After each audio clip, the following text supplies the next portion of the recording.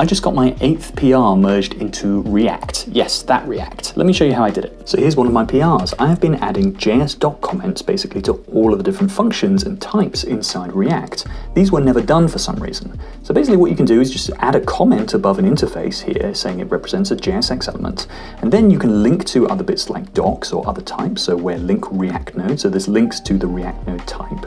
Then you can describe all of the templates, so all of the things that the types take. So it takes a P and a T here, and it describes what those are. Then you can even add example code here so people understand what it does. Through this process, I've managed to add about 2,000, 3,000 lines to React's types. That just makes everything so much easier to work with because it's all so much more documented. So if anyone tells you, you shouldn't do open source or you can't do this, try just adding comments to your favorite library. Honestly, it's an amazing way to get started.